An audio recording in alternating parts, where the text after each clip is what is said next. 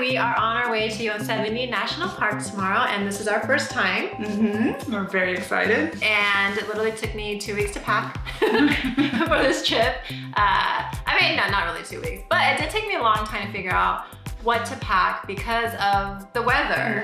Yeah, so the weather, it's gonna be, we're going the first week of September, so from September 2nd through the 9th, and the weather, it's going to be close to 90 degrees during the day, and then it drops down to 50 degrees in the morning and at night. So it's like you have to pack 2 different ways and layer. And then we're also going to areas where it might have water from the waterfall, so I have to pack like a raincoat. Yeah. There's like a lot involved, more than any of our other trips that we've ever done. So even thinking about hiking, water shoes. Yeah, shoes. So yeah, so this is why it took a long time to kind of figure out what to pack and how to pack properly or dress properly for this trip with the fluctuating temperatures. So yeah, so we're gonna show you what we're packing for Yosemite in September. Yeah, so I'll go ahead and go first. I mean, we kind of packed pretty similar. But for me, I'm actually just taking on a carry-on, and this is also another. Sorry, we have a lot of ruckus going on because we have a puppy around. Her name's Zoe, she's very cute.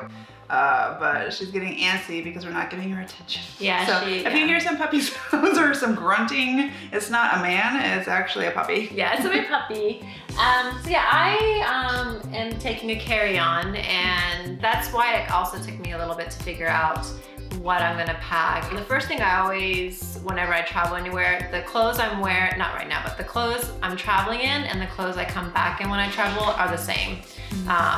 It usually doesn't get dirty, so, and I feel like you're just traveling anyway, so why do you need to wear 2 different outfits? So that helps save room in my luggage. Another thing I do is I wear my coats, so that doesn't take up space in my luggage. So I'll be wearing, I'm gonna actually be wearing this like soft sweater blazer. So this is like good for the nighttime. Well, not when we're hiking, but you know, when we're eating out and stuff, you want like a nice warm sweater or something since it'll be cold. So I'm gonna wear this on my flight, and I also need like a down coat because it is gonna be cold. Right. So I don't want to be wearing 2 coats. So what I have is this really cool, it's a jacket in here, but it's also a neck pillow. So this flight is very short, so I don't really need my other neck pillow that I always use. This is kind of like, I'm really not gonna use it to sleep, but it's fooling the flight attendants like I'm carrying a neck pillow. Yeah. But it's actually my down coat in here. So this is what I will be wearing when I'm hiking. And then, you know, once it starts getting warm, I'll stuff this in my backpack, and it's super lightweight. Same with the hat. We're gonna be wearing, it's good to, you know, wear a hat, especially, you know, I don't really like wearing sunglasses when we're hiking. I think it's much better to wear a cap because I think the sunglasses, they kind of slide down your face, or plus it protects you from the sun rays. And you know, we will be in some woodsy areas, so I think if you're worried about, you know, bugs or ticks, you know, if you have a hat on, that's a good idea too, because you can spot them better if you're wearing a hat and they won't get in your hair. Yep. So this is the outfit I'm wearing on, and I guess I'll put it down here. Yeah. Well, it's just like what, black leggings and a t-shirt. Yeah, it's just a shirt and really black joggers, black joggers, really comfy. Joggers, yeah. Black so I'm joggers. basically wearing the same thing, just black leggings and a black t-shirt and a jean jacket, and I'll be wearing that. Same as Candy, both travel days. So I mainly packed leggings because leggings, they're lightweight. They also are great, like if you get them wet or you're sweating, they dry quickly. And that's one thing too, is that we're not gonna have any, you know, washer or dryer. So we need something that if we do get wet or if we're sweating a lot, 'cause it's supposed to be in the 90s, we want something that dries fast. So I have my leggings here. And then of course I I'm bringing shirts that are also quick dry. And actually I'm gonna bring, you know, a lot of basic colors. I think a lot of black and white. Yeah, same. And this one actually is from Organic Basics. I've never purchased from them, But I found out that this is a quick dry type, and also it's good for odor. So it's got that, what's that called? Polygene. It's got the polygene technology, which, so if, even if I am sweating a lot, it should be pretty good at like masking out the odor and stuff. Yeah. So, and it's quick dry. So I might be wearing this for 2 days in a row if, you know, if I feel like it. And this is also for layering like a light top. It's like a coat, but it's like a mesh. So this is one of the, so I'll probably wear like leggings, a shirt, a light coat, and then like a coat. So then I'm gonna be like, you know, taking all these off as the day goes on and then putting it back on when it starts cooling down again. So then I was looking at hiking shoes. And we're not avid hikers, so I don't like those like really big, bulky like hiking shoes, like high tops. I'm like, well, we're not gonna do serious hiking. Right. I was thinking about bringing it, but I was like, do I really need hiking shoes for this? And another problem too is that they're so bulky to pack. They take up a lot of room. They take up so much room. So I'm like, do I really want to bring that? I actually came across Adidas. They actually have their own other line of kind of like hiking sneakers, and it's like the T-Rex line. I think that this is so when we found them, we're like, perfect, this is exactly what we needed. It's like in between a sneaker and a hardcore hiker. It's like an in between. So they have these cool ridges on the bottom to help you not slip and help you with these slippery hikes like Miss Trapp. Yeah, so Crystal she got a different version. Yeah, I got the black version. And I got a white one. But yeah, you can totally tell like that it's gonna have a good grip. A couple of different things that I am packing is this scarf, which really came in handy in Banff because I, could use it while I'm traveling, first of all, because I can use it as a blanket, and because planes are always so cold for whatever reason. And then, in the mornings in Banff, I would just wear this like this. Or it's probably better, I'm not doing this the correct way, but there's so many ways you could style these scarves too. So you can, wear this scarf, or you can like wear it as a, what do you call it when you put it over? A shawl? A shawl, that's it. So you can wear it as a shawl. But yeah, it was very, very versatile, and it worked out great. And it doesn't take up like too much room. And again, you can just carry this with you on the plane, over like a shawl. So. And she looks so cute with the scarf and photos. Yeah, it looks so cute.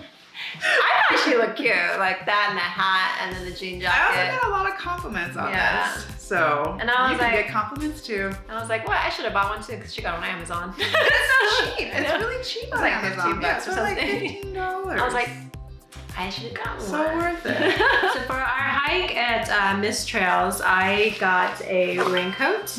It's very lightweight. The hoodie's actually hidden here. And this is gonna be in my backpack while I'm hiking. And once we get up there, and if the mist is really powerful, I'm gonna throw this on. And yeah, so I got this one on Amazon, actually really cheap, like 30 bucks. Yeah, and I got this at Athleta. And it's called the Ascender jacket, but it's made for hiking. And then our bandolier. This is where we always take this with us everywhere. And this is our favorite phone accessory because we know we're always taking photos and shooting videos. So it's just wrapped around us at all times. And it won't accidentally drop it while we're taking photos. And this also carries your cards in the back. They have a lot of different styles. And it's not just for iPhones, they make them for Samsung too. They used to only sell or make cases for iPhones, but now they sell for other phone brands too. And you can change if you don't like this strap, you can go on their site and buy a different strap. So you can have like one case, but then like just change out the straps for like, if you want a different color, you want to change it up. So we really like Bandolier, and we've taken them with us everywhere for the past 3 years. Yeah. So it's definitely an essential for us now. Hopefully we packed properly and we don't forget anything, but we will actually check back in and let you know if everything worked out and if there was something that we wish we'd have brought. So, or if everything was perfect. Yeah.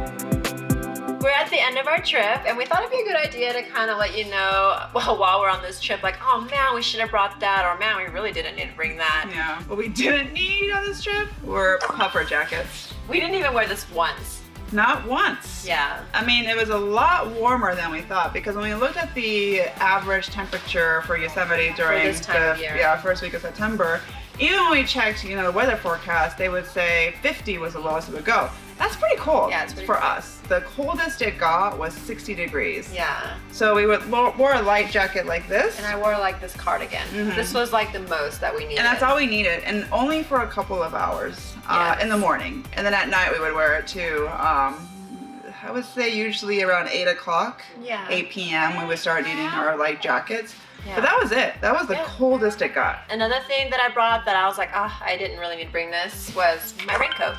Yeah. Same. I didn't use it. Because we read a lot of other posts where we did mist trail. And a lot of the waterfalls, the mist really gets you wet. So we're like, oh, we don't want to get our clothes wet. But I guess this time of year by now, the water is kind of dried up, so the mist really isn't that strong. I wore this once just to wear it when it was kind of chilly in the morning when I didn't have this, but that was it. Like I really did not need this. All right, so getting to things we wish we would have brought. Number one, headlamp. Yes, because we did this hike to Taft Point, which you should definitely do if you go to Yosemite. And that's do the one hike you have to do. And do it at sunset. There were so many pretty colors. It's just indescribable how beautiful and surreal it was there. So we wanted to definitely go there for sunset, and what comes after sunset is darkness. Yes, so you have to hike back through the woods in the darkness for a mile, a little over a mile. And thank goodness we have flashlights on our iPhone, because that's what we were all using. If you don't have that, there is no way we could have made it back. It's pitch black. Yeah, pitch black. So, I mean, yes, we had the flashlight on our phones, but also we found that our iPhones would run out of battery super fast. So conserve your phone battery if you can, if you're gonna use your phone light. I mean, because it did work out for us. And it's also kind of a pain just to have to hold your phone. It was getting tiring. Yeah. I was just kind of letting Candy do it because I was getting tired. So having a headlamp, because we actually have headlamps. We used it when we were in Banff National Park. And another thing I wished I would have brought more of was leggings. Me too. Yeah. You know, a lot of times when I pack things, pants, I'll wear like 2 or 3 days in a row. Same. But because a lot of the hikes are very dusty, our leggings would get so brown. It was dirty. It was very dirty. Yeah, this is probably the first national park I've been to where I've gotten so dusty. Like our shoes were covered in dust and dirt. Yes. They're not like rugged hikes or anything, but their dirt is really fine. Yeah, it's not muddy or anything like that. It's just, it sticks to your clothes and shoes. It's fine dirt, sandy, like it's, Another thing we wish we would have brought, especially when we were hiking, was it Mist Trail? Is that what it's called? Yeah. The hike up to the waterfall? Yeah. It's a very strenuous hike, and when I was watching other hikers, they all had poles, hiking poles, and I was like, oh man, that would have been so useful, because we did try to pick up like sticks from nature. Yeah. And they work to some extent, but they're kind of rough on your hands when you hold it a long time. They're rough and they're heavy. And they're very heavy. Whereas hiking sticks, you can actually adjust it. They're collapsible. Yeah, they're collapsible, and I definitely would have. I probably would have utilized it. Yeah. We saw a lot of hikers do that. Speaking of that trail, another useful thing would probably be hiking boots, because you need to support your ankles. Yeah. What happened to me, we got great sneakers that had traction on it. They were called Adidas Trekkers. They're the Terex. Oh, Terex, sorry. Yeah, and they worked for all of our other hikes just fine. Yeah, just fine. They're great for everything else. But that hike specifically, it was rubbing against my ankle here, so I was trying to get blisters.